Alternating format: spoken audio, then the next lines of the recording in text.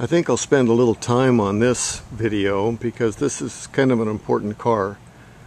This is a 35,000 mile, actually it's less than 35,000 original miles since new.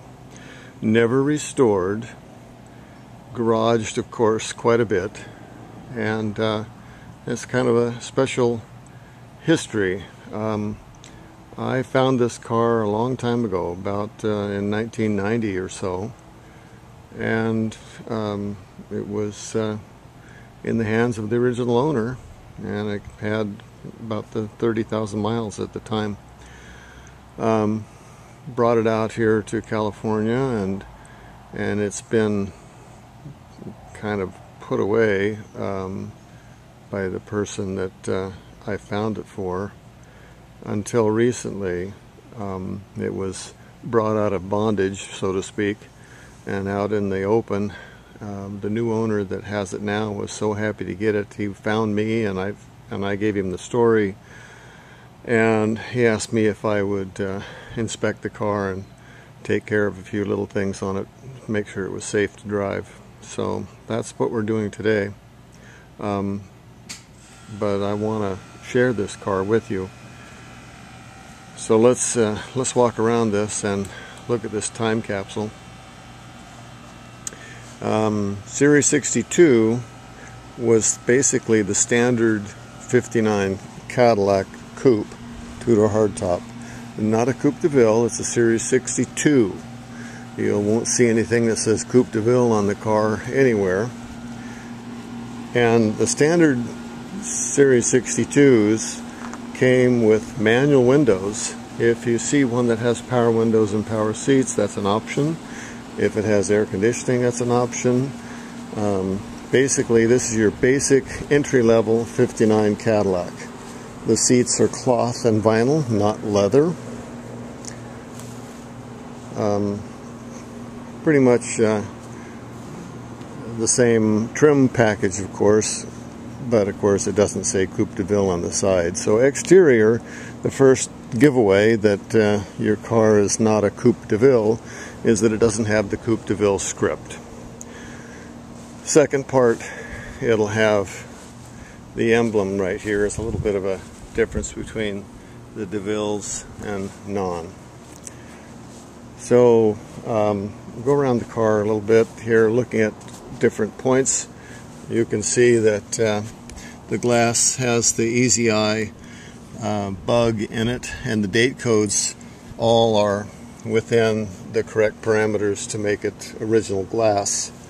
We're looking at the pot metal condition, and we'll look at the condition of the original weather strip and the positions of it. For anybody that's restoring a car, here's an original car with the original rubber weather strip intact, all the hardware as it left the factory in 1959.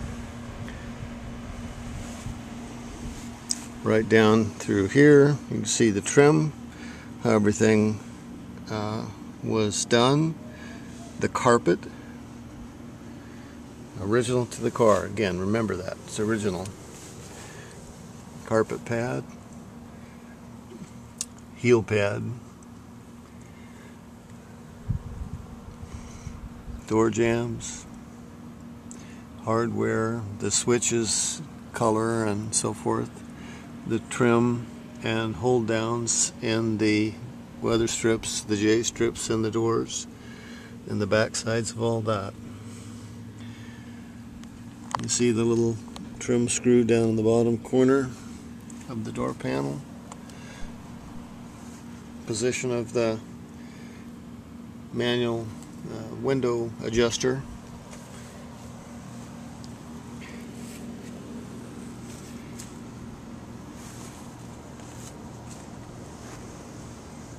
Again, the finish of the hardware and the doors.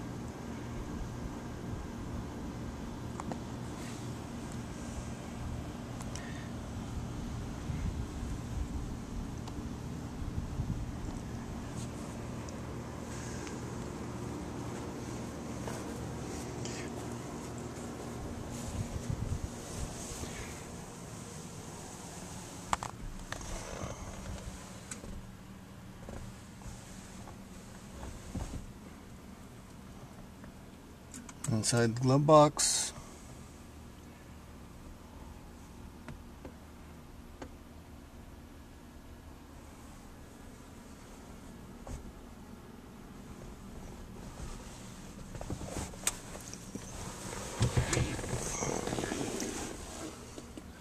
The glove box light.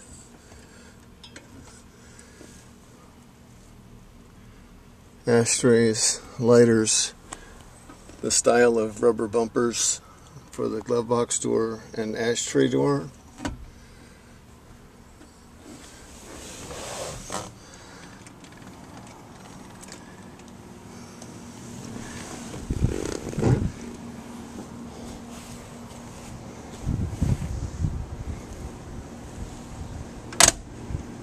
You see that? See how that door closes?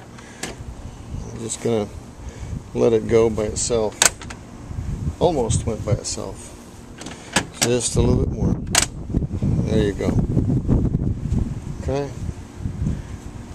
Go back here and look in the window at the package tray.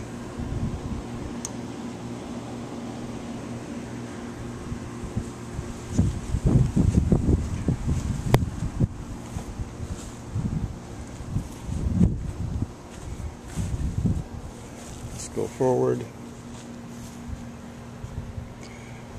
The finish of the vent intake grill.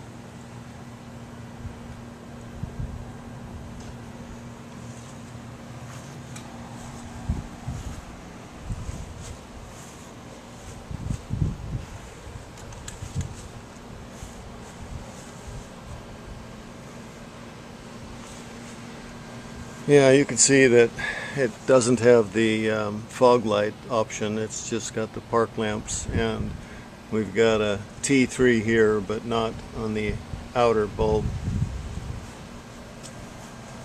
Same on the driver's side. Okay, now under the hood, over the years I'm positive that there's been some touch-up going on under here, not by me, but mostly it's just in the core support and some of the pieces there, but you can still see that most of it was left alone.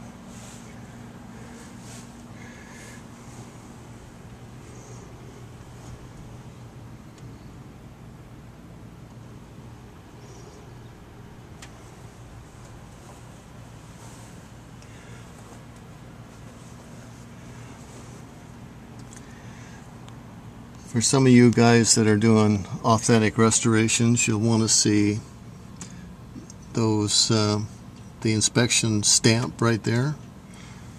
You'll also want to see on the back side of the windshield wiper motor the remnants of the little red dot on the back of the motor. That's an important detail for authenticity.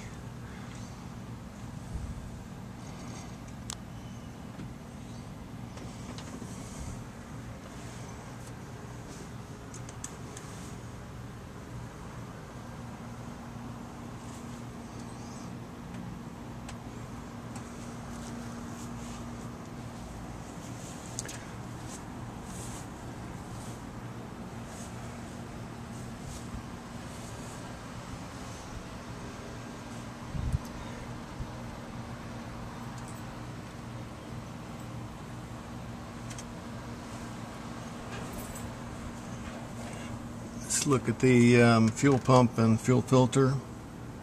The fittings there. The decal on the front of the air cleaner, where it's at in relationship to the front of the air cleaner.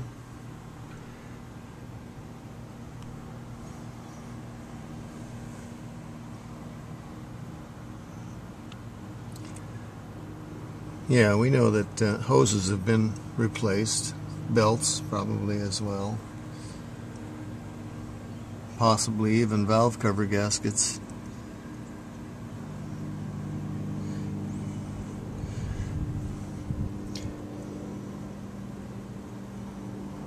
I don't know if you can read the number on the generator. The wiring position, regulator. You just kind of look at things here. Of course, that's the wrong battery. We know that. You don't have to tell me that. Transmission cooling hoses. 4-blade fan.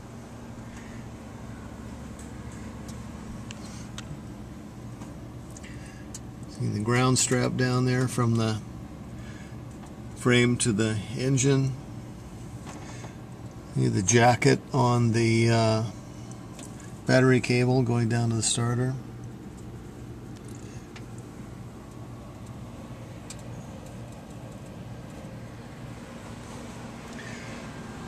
Okay, enough for under the hood. I hope that helps a little bit.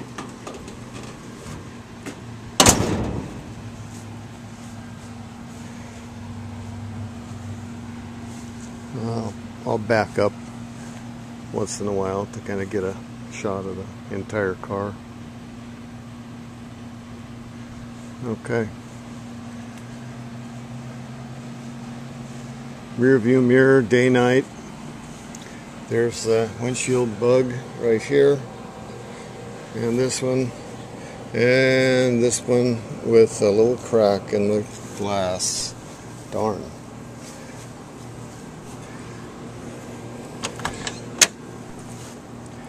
Okay, here we go on the passenger door. Again, the hardware, the rubber, the door stops, everything totally authentic, original, never restored.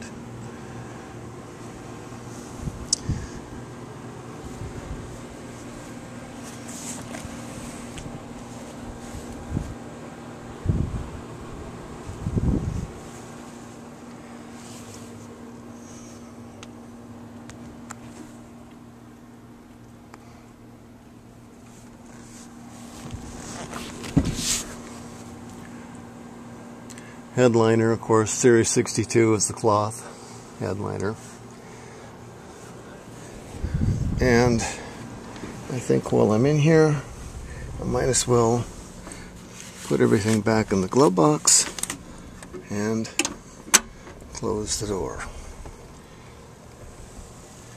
You'll notice that the speedometer trip meter rubber knob is gone. I'm sure that it cracked and broke and fell off years ago.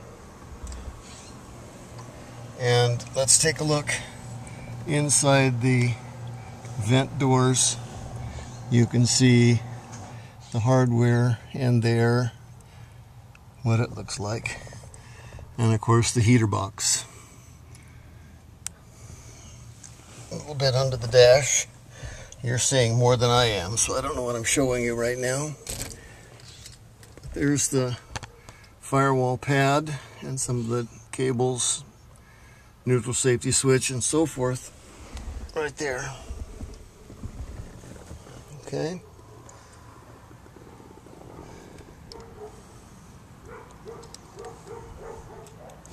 Weather strips. I'll open the vent window so you can see the rubber in there. Might be better to show you from the other side.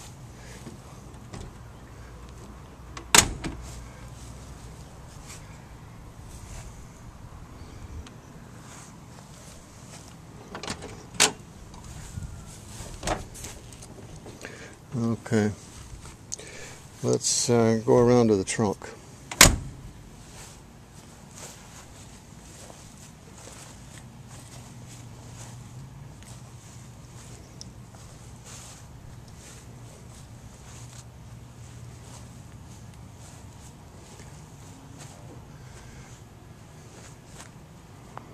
As I'm going around, of course, look at the gaps, the way everything fits.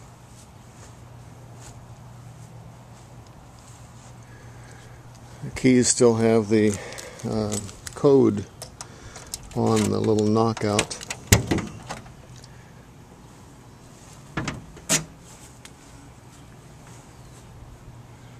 Alright, so here we go inside the trunk. The insulator underneath the metal does have a little overspray. It's not black, so it's got a little color to it. Another one of the controversies. Is it supposed to be unpainted or painted? Yeah, there you go. Actually, a little bit of overspray on the rubber bumpers too, but definitely no overspray or anything going on all the hardware in there.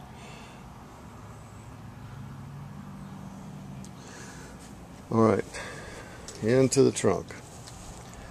There's the original trunk material, the cardboard, how it's attached with the clips, goes up across the back. You see this rear speaker.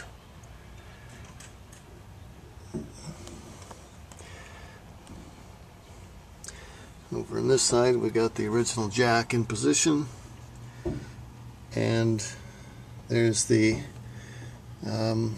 jack bumper piece that's in the little holder in the corner.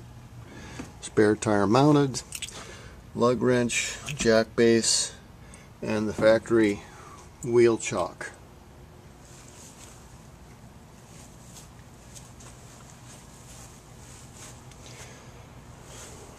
Original trunk weather strip, and you'll notice right here it's not a molded connection at the end. It's a one-piece steel without a molded connection to make it a loop.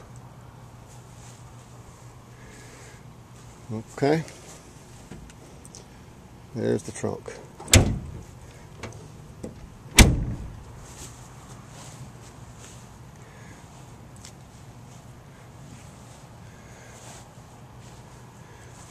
I may do a later video of the chassis when I put it up on the lift, if that's something that people ask me to see. I know that the car has what's left of the original exhaust system. Well, maybe even it could have been replaced at one time. I don't know, I haven't looked at it yet, but all the correct clamps, hangers, brackets, everything is there. It just needs, it's time for a new exhaust.